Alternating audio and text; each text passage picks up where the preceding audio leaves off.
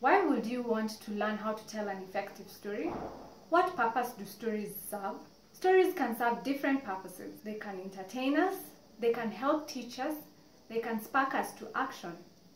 This course is focused on storytelling in the context of the work that NGOs do. In your line of work, do you ever need to convince people to take some sort of action? Do you ever have to convince a potential client to use your services?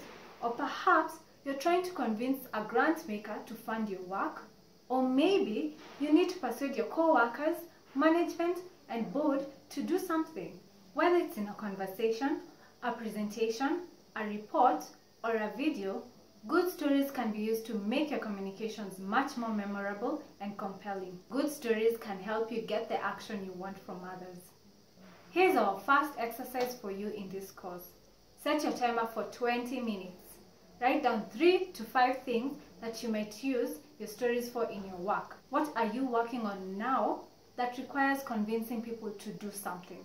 This is brainstorming. Write down the first 3 to 5 things that come to your mind. Don't overthink it. For each, who is your audience?